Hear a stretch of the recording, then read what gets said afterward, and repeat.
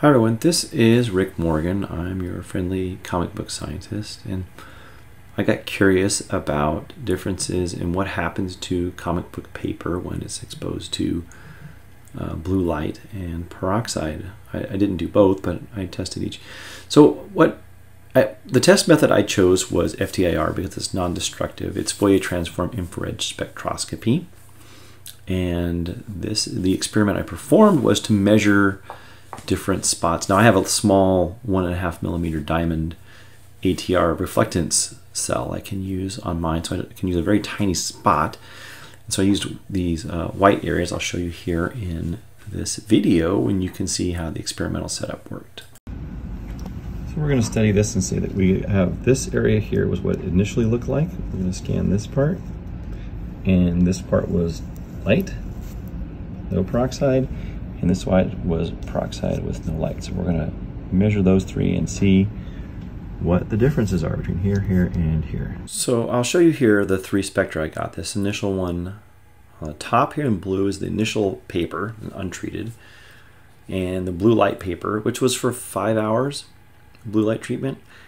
And I did 3 doses of with a spray bottle. I didn't measure how much of peroxide, of 6% peroxide, just about 3 pumps with my bottle every hour for 3 hours and let it dry naturally, and saw what that did. So that was that's what I got, the effect that I had.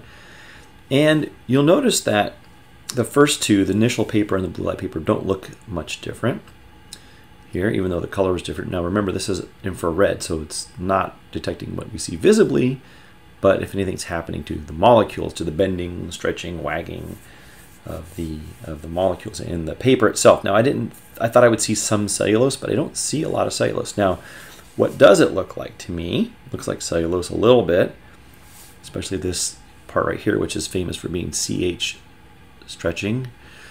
And then this little tiny bump here, which is probably the carbonyl groups C double bond O and the NH groups. Might be. I'm not 100% sure, honestly. But the rest of it looks a lot like kaolin. Now, kaolin, what is kaolin? Kaolin is a commercially sold clay that is often used as a filler for paint, ceramics, other materials like that.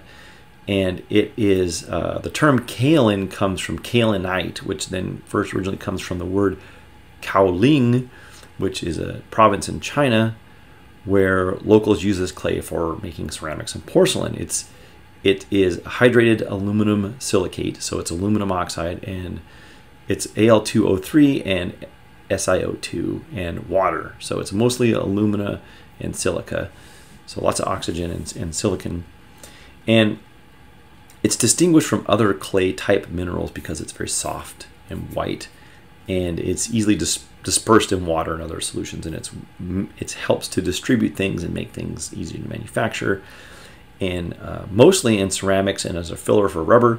So pure kaolin is 46% silicate and 40% alumina and 14% water, but it's mostly just mined. People don't really make the stuff normally. But they also will sometimes put titan, which is TiO2, titanium dioxide, and iron rust, Fe2O3, and lime calcium hydroxide, and also they'll put potassium hydroxide in it as well. But it's formed from weathering in crystalline rocks, especially in acidic areas, and so it's just sort of formed naturally. And it's a clay that they use in manufacturing.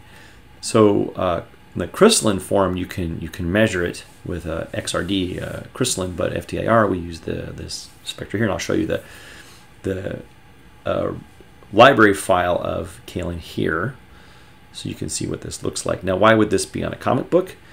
It is, well, I could go into the chemistry all day long about what this thing looks like and the structure of it, and I think I will show you briefly. I will show you a little page of what this looks like. But then you should know that there's that in paper, it is used to make the paper lay flat in the manufacturing, and it's sort of a protective agent on the surface of it when it's made. And the more the paper industry, other than a filler, which is sometimes used to just sort of take up the space in it, it serves as a coating or wrapping for the cellulose fibers when the paper is made. That's why I'm seeing it here, right? You're seeing all the kaolin first and not the cellulose, which is the paper in this particular one. It's also widely used in the paint industry and ink and medicines, and it's all over the place. This stuff is everywhere. So this is what we're seeing here is this kaolin, and I won't go into too much technical detail, but here's an FTIR spectra of kaolin, and here's an FTIR spectra of cellulose. Now I believe, it's my thought, that these split peaks around 2900 are the CH bonds in paper, and the peaks down a little further south around 15 to 1750 are the carbonyl groups, and the NH stretches in the cellulose. So why are we seeing more? Why are we forming bonds in the peroxide and not in, why would we think we'd be breaking them, right? I don't think that's what's happening. I think what's happening is that we are removing the kaolin and exposing the cellulose. So I think the peroxide, it might be removing the kaolin, exposing the cellulose fibers, and we see that in an increase in these peaks here and here. You can feel it in the paper when you put peroxide on it, that it gets rougher. Many times it's much rougher than it was initially, and if you leave it on too long, it will be very evident that's rough, and it will eventually become brittle. I think that's what we're seeing here in this particular, I don't know it, but I think that's true.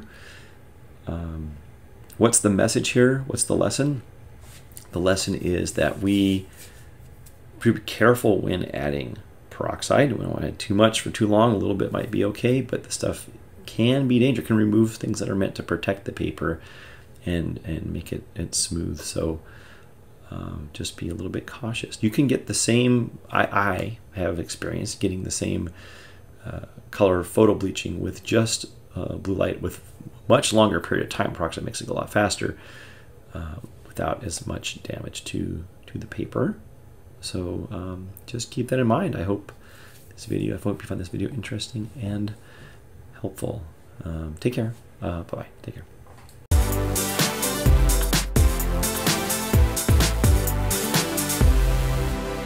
See ya.